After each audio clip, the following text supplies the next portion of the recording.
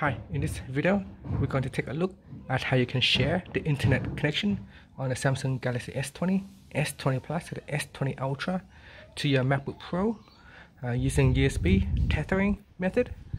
So here is the phone. So the first thing that we want to do is make sure that we are connected the USB cable to the phone, and on the other end we're going to plug into the USB port on your MacBook Pro. Then on the Galaxy S20, swipe down at the top and tap on the settings icon. Next, we want to tap on connections and then tap on mobile hotspot and tethering. Make sure that USB tethering is switched on. So tap on USB tethering to switch it on. Then on the MacBook Pro, you can see it will automatically have. I'm just going to close that one, and here I'm just going to type in Wikipedia, so you can see I have the internet connections straight away. Now at the top here you can see Wi-Fi is switched off.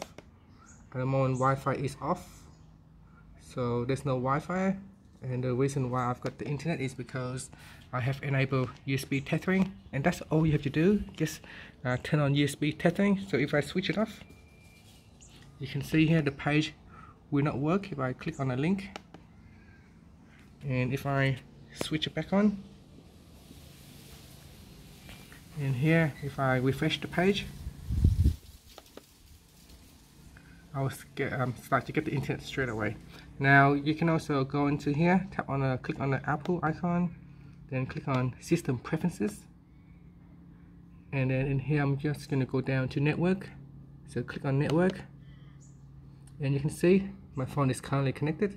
It says here Samsung Android device.